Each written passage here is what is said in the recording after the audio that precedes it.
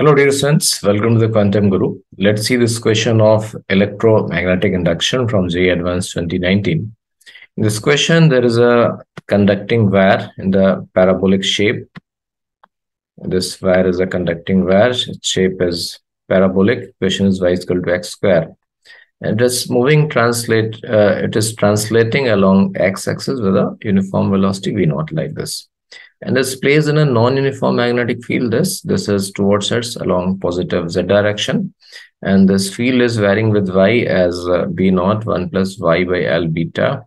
V naught l beta are positive constant, and delta phi is the potential difference between the ends of the wire. Then out of these four, which of the options are correct? There can be more than one options correct. So let's try to understand this. Suppose this is translating along this direction, this v, and let me just name this point as a. So we have to find the potential difference between O and D in the option A and B, and some other thing in the option C and D. So see, so what I want to do, I want to make one complete loop, like suppose this point. If I drop a perpendicular from A to y axis, suppose that point is B. So I am joining a conducting wire from A to B and also from B to O. So now I have this conducting loop OAB. Oh, this is enclosing an area like this. So I just want to inquire whether due to translation, flux through this loop is changing or is remain constant. So see the variation of magnetic field here is along the y-axis. So if I take some element, very small element like this, whose height is from y to dy, so at all these points there is the same magnetic field, because magnetic field is a function of y. So if this loop translates here, somewhere here, it comes here. So magnetic field at all these points is not going to change, because at this one y there will be one magnetic field. Obviously, area is also not changing. So in that way, the total flux through this loop is not changing. But had this loop over me moving like along this direction, so then definitely the flux would have changed, because now at different y there is a different b. So but as it is given the question, it is moving parallel to x-axis. So total flux through this loop is not changing. And what does that mean? That means that there is no net EMF induced in this loop. No net EMF doesn't mean that EMF is not induced on various parts, but there's sum is zero. So suppose the EMF or the voltage induced in the part OA is even like this, and the polarity will be like that. That can be checked. And EMF induced in this part is, say, like this, E2. And there will not be any EMF induced in the part AB, because that whole loop is moving parallel to that part AB, so there will not be any EMF. So EMF will be induced in the part OA and OB. And because there is no net EMF, so from the KVL, E1 will be equal to E2. So if I want to calculate potential difference in the part OA, that will be same as the potential difference developed in OB. And that will be actually easier for me to calculate. So I'm going to calculate E2, and that will be my E1. So here, if I go at a height y from O and take a very small element of thickness, say dy, and this part is translating. So because of translation, there will be a very infinitesimally small battery, induced battery, I can put like that, and that EMF is, say, dE2.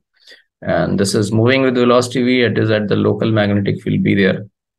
So dE2 will be transmotional EMF formula is the VBL. So V and the local V there, L is the dy.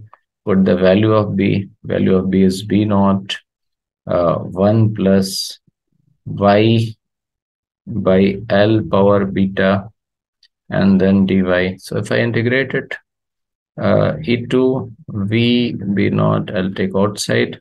Inside the integration, 1 plus y by beta divide by L by beta and dy, and this integration I have to carry out from where to where? From 0 to L. So 0 to L, and this integration will give me v b naught, integration of 1 is L, and integration of this part I'm doing directly, so that will be how much?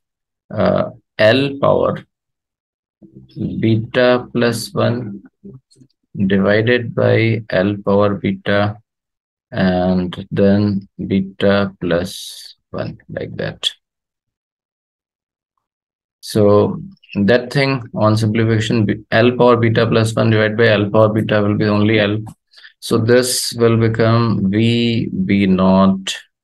I can take L outside, so 1 plus 1 upon beta plus 1, that is the EMF. And E1 is equal to E2. So induced EMF or voltage in the parabolic wire is E1, and this E1 I am writing here, and that E1 is actually written here is delta phi. So this is delta phi. So now if I put beta is equal to 0, so if I put beta is equal to 0, so that will become V B naught L for beta is equal to 0. That is option A. So in option A, delta phi is asked at beta is equal to 0, and I am getting answer V B naught L, and that is not answer, so this is incorrect. And if I put beta is equal to 2 for beta is equal to 2, that will be how much? 1 by 3 plus 1, I mean 4 by 3, so that will be 4 by 3 V B naught L, and this is option B is correct. So option B, we've got correct option. Now they ask that let's see option D. Delta phi is proportional to length of the wire projected on the y. You can see that. So the same thing I have done here. Suppose this is the wire, and delta phi, whatever I am getting, delta phi is the V B naught L 1 plus 1 upon beta plus 1. And this L is the projected length of this wire on the y-axis, and that is L. So D option is absolutely correct. And now the same way, if they're saying that if in place of this parabolic wire, we want to replace another wire, y is equal to x initially of length root 2L. Root 2L, in place of this, if we suppose y is equal to along y is equal to x, so suppose this line is along y is equal to x, something like this, say 1 minute, like this.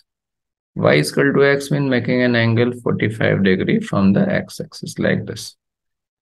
So this is y is equal to x making 45 degree. Length is root 2L. So this length is root 2L.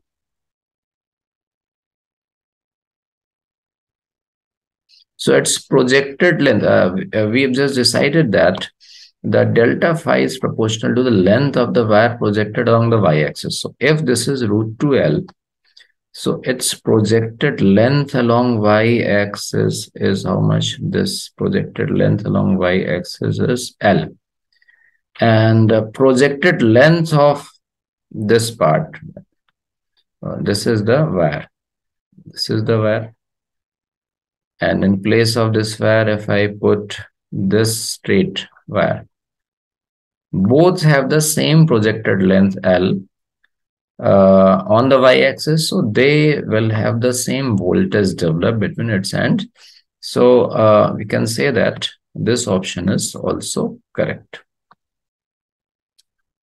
So we got 3 options correct, that is B, C, and D. Thank you.